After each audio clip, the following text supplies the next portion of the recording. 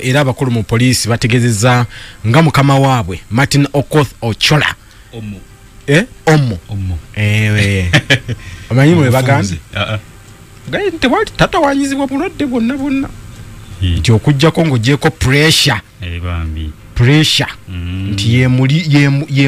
ye mutawanya naye bwe kisimanya ndwadde kisimanya ndwadde nti naye pressure yokka ye musumbuwa era bagenda mu maaso n'okuba nti bakola ki bamukolako bulungi kati omuduumizi wa poliisi amaze akaseera mujjukira bulungi nga talabikako mu bantu era nga teyalabikako ne mu kuziika yali omumyuka we Paul Kech era nga mu kiseera ekyo poliisi yali etegezeza nti teyawulira bulungi kakati abaka ba parliament abatula kakiiko ka parliament ak'ebyokwerinda n'ensonga ez'omunda mu ggwanga akakulirwa omubaka omukyala ow'Eshema Rosemary Nyakikongoro basabye minisita w'ensonga z'omunda mu ggwanga Kayindo Tafiire okunnyonnyola lwaki buli omuduumizi wa poliisi bamuyita mu kakiiko talabikako kati akulira ebyobujjanjabi mu poliisi Moses Byaruhanga ategeeza nti okuva ssabaduumizi wa poliisi Martin Okoth Ochola lwe yafiirwa muganda we nga kwoteeka n'okufa kwe yali omumyuka Paul Kech azze atawanyizibwa obulwadde obwa pressure. Ever since he lost the only brother that he had, his blood pressure has been unstable, and when he faces conditions, tenseful condition, stressful condition, it tends to shoot up. Like the recent demise of the DIG, we really had a rough time with his conditions. Byaruhanga takomyawo ategezeza ababaka nti omuduumizi wa poliisi kakati yaweereddwa amagezi okuva eri abasawo okwewala embeera ezimuleetera stress talina kubeera stressed ate n'okwewala ensisinkano empanvu kakati nga n'okujjaawo mu bukiiko obwa alina okuba nga abwewala nti wabula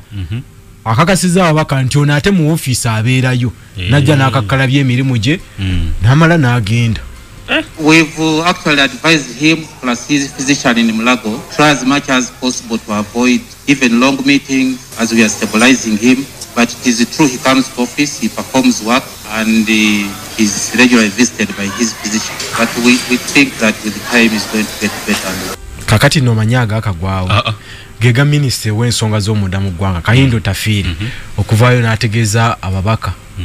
nga commissioner w'ekitongole ky'amakomera Johnson byabashayija abadde kyate kyate ye tali bulungi kama amasasi naye mulwadde kale embeera bwetu bwebadde mu kakiiko eyo kakati tugendeko mu nsonga z'ebyettaka kakati omanyi obukiiko obayita district land board mbumanyi bulungi obuddukanya ettaka mu bitundu byaffe mu zi district minisita by'ettaka Judith Nabakoba agamba ki agala bugibwewo kakati olwo ettaka lisigaliraawo akakiiko k'eggwanga lyonna aka Uganda Land Commission kakulu mulimu gwabwo buno bukoze eki obwo agamba nti ababuliko benyigira mu kutunda ettaka erya gavumenti mugaba liizi omulundi ogusukka mugumu okugaba ebyapa ebisuka mu kimu ku ttaka limu akati n'okukolagana n'abagagga okugobaganya abantu kataga nti obukiiko buno lwaki weebuli oba bakozesa eŋŋombe egamba nti akuwa obukulu abakuwadde kulya abantu bali mu kulya bali mu kubba banna gwate bw'okola ebyo byonna amu butuufu oba tolidde oba obwebwenyi oti Uganda ewooma kakati minisita dasinkanya akatooka ekitaka mu ggwanga asobola akakiiko ka bunenza okuyiteka mu Kampala okuba nk'ensonga zibegeyamu naga nti yewuunya obukiiko bali omulimu gwabwe mu businga obukulu kukola vulugu mu ttaka nti gibamu ku bantu abasinziddeko ettaka okubibwa mu ggwanga kakati ozedobozi tunaalikuba tugende entebe mu ntebe kakati sooka otutwale mu nsonga endala kakati waliwo ensimbi eziri ku akawunti ezongera okwetatagane mu bantu kati gavumenti etangazizza ku ngeri gena okuzitwalamu otyo oba kuzitwala bateka kuzitwala kakati waliwo etteeka erifuga banka ez'obusuubuzi baliyita Finance Institutions Act liwa banka enkulu ya Uganda obuyinza okugalawo banka akawunti yonna gye bayita dormant account ebeera akawunti nga tossaako ssente ate tojjaako naye nga kuliko omutete akwenza n'obutabaako kuyinza n'obutabaako naye naye kubaako ndoma nti baakawunti nga tena kikozibwa kati abayagulawo yaki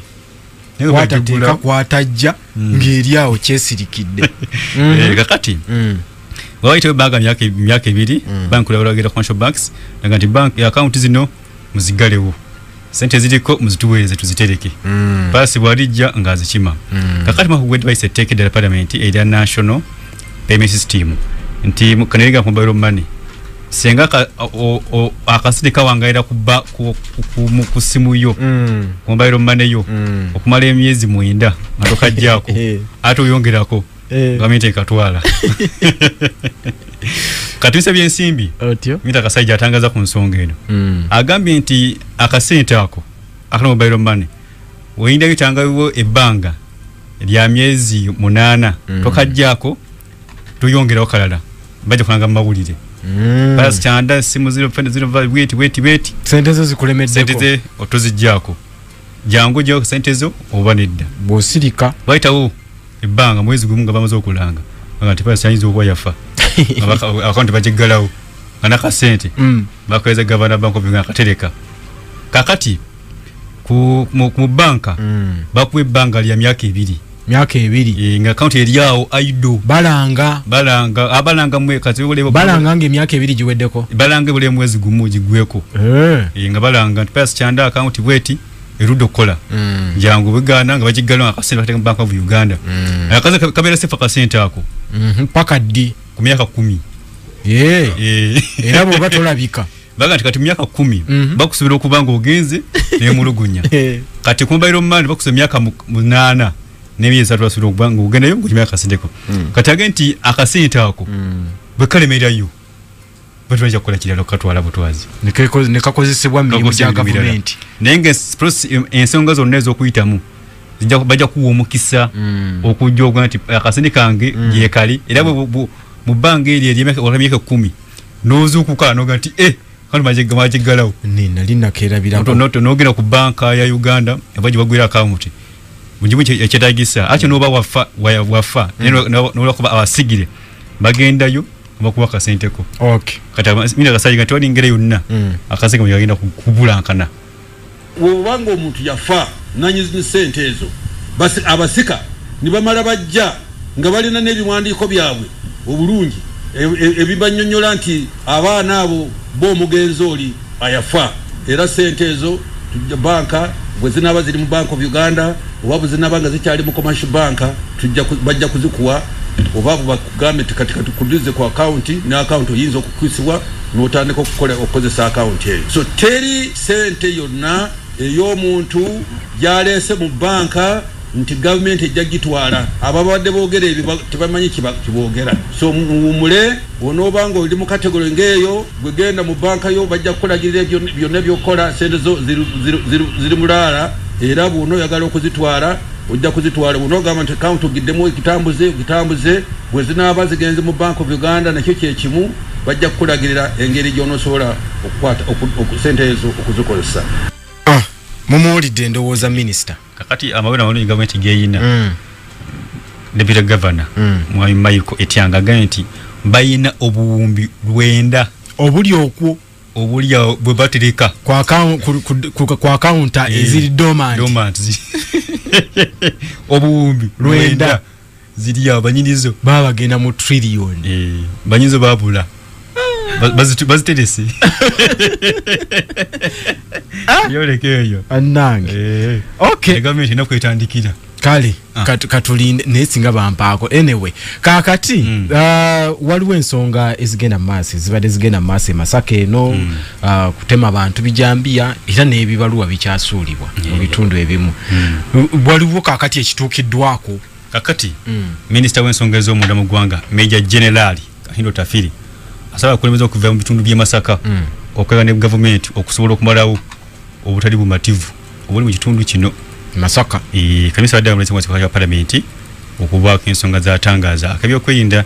yasedda okulemeza okukwasaganya amawulire gonna bagawa ebyokwerinda bategeeze nti wano waliwo obuzibu oba nsenga tebaboogera bintu ebyo nawe ebyokwerinda kiba kibakalubiriza okumanya wa wali omuwaatwa basobole okugiziba. They convinced the population.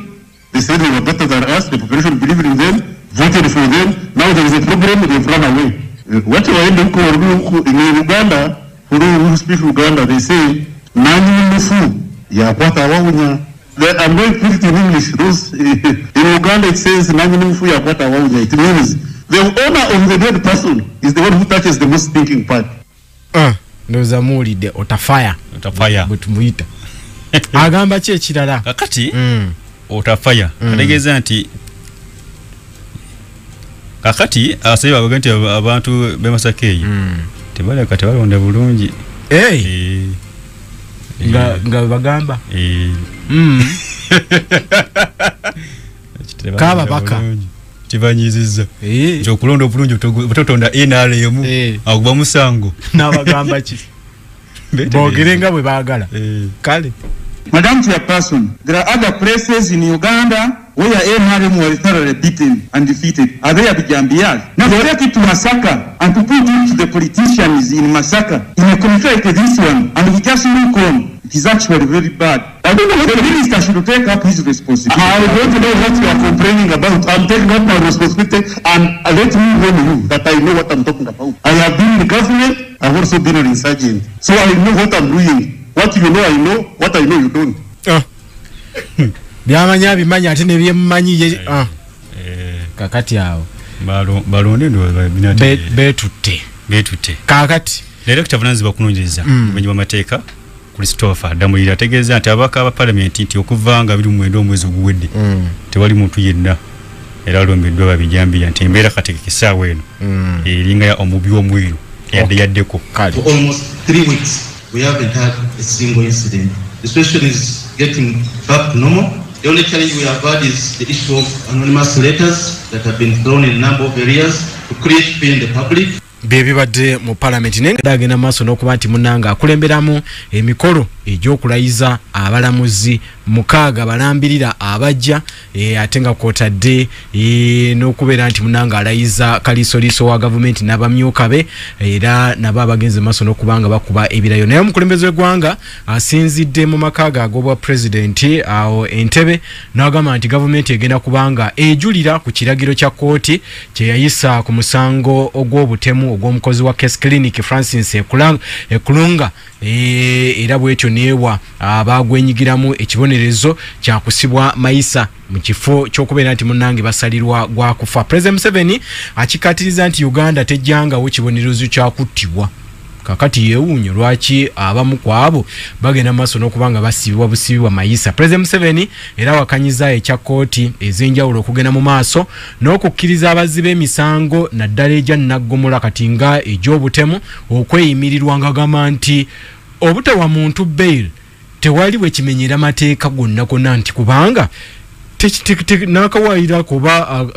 bail eyo terina musemateeka kale nno tekisaanidde kubeera nti Munnange kyeyambisibwa ate kusosonkereza agambye provoking. President Museveni ategezeza nti eky'omuntu okutta munne wabula ate ye n'aweebwa bail kikolwa kya kusosonkereza era yeebuuza lwaki n'abo abakiwa bakyanguyiriza omuntu n'agenda ne bamuwa bail. Onagamba nti agenda kuyita ababaka ba kabondo ka NRM ku nsonga eno nti era wekinaba kyetaagisizza ne bajja nakuba akalulu asinga y'anaawangula kakati mu kalinde. President Museveni ategeezezza nti Muwa Muzamil eyakulemberamu okutta accountant wa Case Clinic Francis Ekulanga yasibiddwa mayisa ate abalala okuli mukyala arrest Nalunga yigaddeewo Kuzairu Kiwalabye ate bo ne basibwa emyaka 5 kyokka nga bonna baali mu kkobaane ery'okutta omuntu. Kale n'ebyo byonna president abadde ku mukolo gw'okulayiza abalamuzi 6 abajja okubadde omulamuzi Galisharabake Christopher omulamuzi Chemtai Tom ne kuberako omulamuzi Tweyanze Lawrence ne kuberako omulamuzi